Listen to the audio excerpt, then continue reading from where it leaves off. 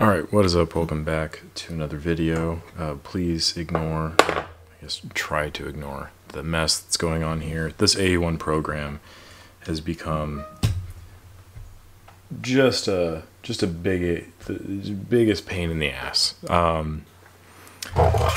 we're not talking about this just yet, because we're kind of at the point with this repair. I don't know if you could tell, but basically I have the entire bottom disassembled. I might make a follow-up video when I'm putting this all back together, but right now this is just not really worth discussing. Just move all of this stuff out of the way. I want to talk about something else though, really briefly, and then there will be a follow-up video about this in the future. I'm a fool, okay? I'm a fool. Like, anyone that knows me knows this, but like, I just, sometimes, people make mistakes, people goof up. And a couple weeks ago, I came to you, my audience, who I do care about deeply, and I do try my best to guide you in the way that I feel is most accurate and most enlightening and most helpful on your film photography journey, whatever that might be. And I said that this Contax S2 is like the best camera that I've ever used. And at the time, like, I full-heartedly believed that. Yeah, sure, there was some annoyances with the light meter, but it's one of those things where it does work. It just kind of causes me to take a little bit more time to take a photo, which I kind of enjoyed. And then there was a couple comments regarding the accuracy of the higher shutter speeds. And I didn't reply to those because I had tested them and they weren't working like 100% consistently. But I was able to get to 1/4000th of a second semi-regularly. And then it started acting up a little bit, but I didn't think anything of it. I'd shot in 4 or 5 rolls through it, had no issues with any of the photos that came back. It all worked fine. And then I'm gearing up for this trip I went on a little vacation. It was very, very nice, up until certain parts, but that'll be a longer video for another time.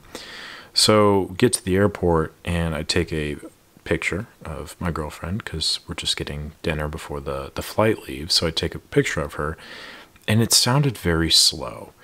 Now, I've talked about this before, but like, I've tested thousands and thousands, tens of thousands of cameras up to this point. Like, I've taken more test shots with cameras than I can even begin to calculate.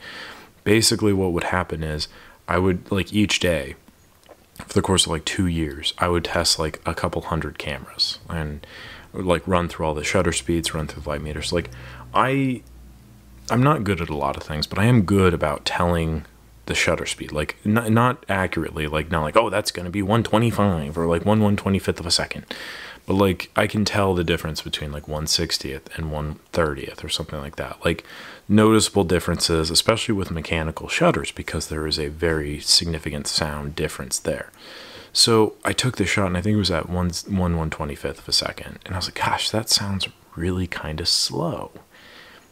So I didn't really think anything of it. We get on the plane and it was a red-eye flight, and we landed in Tampa, and I'm just a shell of my former self because I didn't sleep on the flight because I'm a larger person. So like, I'm a big guy, like I'm tall, it's hard for me to fit in an airplane seat. So anyway, I never really sleep on planes. And then we go through this whole like rental car fiasco. It takes like 2 hours to get that sorted out. And then we go to get breakfast, and we're sitting there and I'm like just chugging coffee like it's going out of style.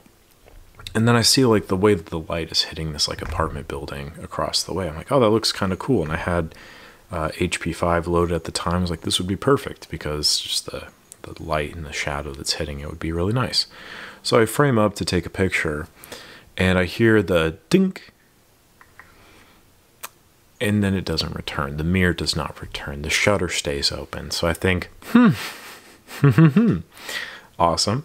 So I take the lens off and I look, and sure enough, it's just locked open, and it's just it basically is just looking like that. All right, cool. So I kind of mess around with it a little bit, rotate through all the different speeds, and just kind of see what the deal is. And it's just not working. So I'm like, all right, cool, awesome. I have no tools with me.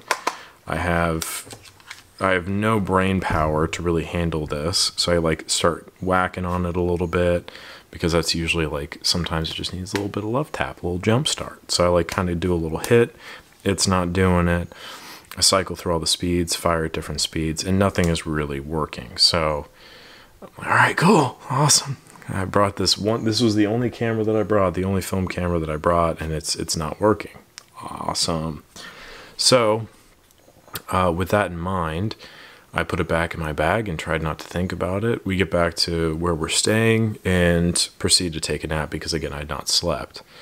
And I wake up a couple hours later and go on Craigslist, the Tampa Craigslist, which is just, it's a place to be, and start looking for film cameras because I'm like, I'm not dead set on having a film camera for this trip, but like it was kind of a big vacation, like there was a lot going on, and you know, I want to capture these memories, and I have all this film, so like I want to be able to shoot this film, and my camera's not working, whatever. And I had like one little tool. I tried taking the bottom off and tried messing with the timing gear, but like whatever I had, it wasn't going to work for the situation. So then I find this, and lo and behold, but I am saved by Minolta. I got a Minolta SRT 202 with a 50mm 1.4 lens and with a 35mm lens that the guy just included. All of this for like $30. And the only thing the guy said was the slower speeds aren't working, which is like 1/15 of a second, he said was kind of working, but 1/8 down to 1 second wasn't working. And that's pretty common because the speed escapement, which sits like about right here in these Minoltas, it gets gummed up all the time. So it is either a little bit gummed up, needs to be cleaned out and relubed, or it is broken, just needs to be replaced, but that's really not that huge of a deal. But the point being, though, this is a fantastic camera, and it's one that, like, one of my favorite Minolta cameras, to be quite frank. Like, the SRT 202 is just everything you kind of want in a Minolta camera. It's bulky, it's sturdy, reliable, it has the aperture preview, it has a decent light meter, it has like the fun little calculation on the back for what you should be shooting. It has a film indicator, which I kind of love, to be honest. And it feels really good to use. So really, it was the best case scenario. Got a camera that will work, and it worked for the trip.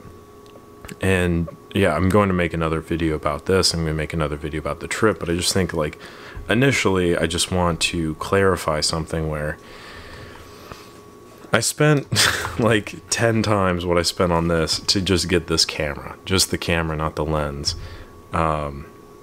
And it failed. Like, just, it failed immediately upon destination. Now, it seems to be working just fine, which is really annoying.